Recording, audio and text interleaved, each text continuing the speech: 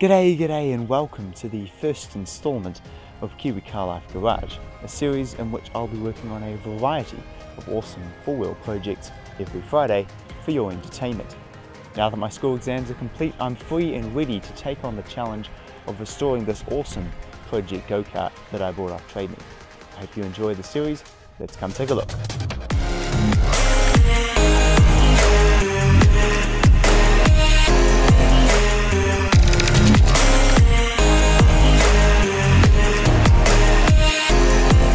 Over the next few months I'm going to be restoring it to its former glory, with general maintenance, new paint and potentially a new engine. By the time I'm finished I should have an awesome looking and fantastic performing go-kart. Now because this is a project go-kart, it's not without problems. The previous owner had overridden the governor and locked the throttle on full, allowing the engine to over-rev. I didn't really want the engine to blow up on me, so I fixed that problem straight away. Also, it's one-wheel drive, which makes it an absolute one-tire fire machine off-road and very sketchy under heavy braking. There are other problems too, like the pedals are in an awkward position, making them hard to control, and there's a useless little light up here held on with some hose clamps. Also, there's a few holes in the exhaust, and the air intake cover has been replaced with a chopped drink bottle. However, in the coming episodes I hope to rectify all of these problems. Follow the beast up.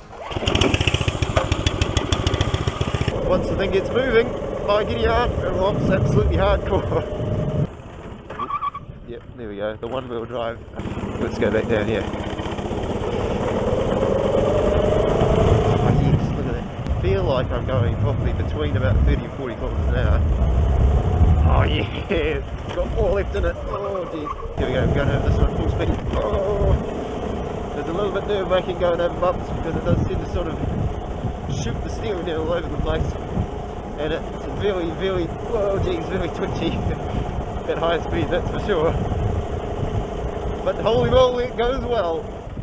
Yes, it is. Look at me. Oh, yes.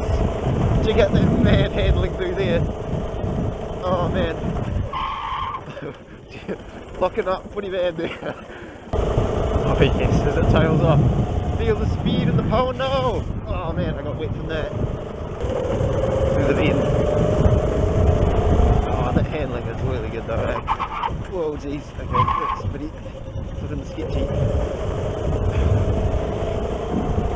Oh, geez. This is definitely not. I can't even use the pedals. This thing is definitely not without its faults. But it's really not bad. It's really not bad at all. Anyway, well now the next question is, what's the capabilities like off-road? Oh, yeah.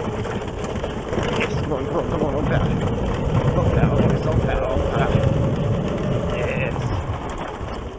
Can we lock it up and spin it around? Oh, yes. Look at that. It even does donuts. The pedal's a little bit sketchy, but this thing, oh, yes. Handles the bumps really quite well. Locking up big time. Oh, yes, doing drifts. And now we're doing a bit of off-roading. Oh, hear that bouncing off the rev limiter. Okay, I think we're officially stuck. Well, that's going to be all for today. Next time I work on this, I'll be giving it a good clean and fixing some of the many problems with it to make it a little more user-friendly. But until then, I'll see you guys next time.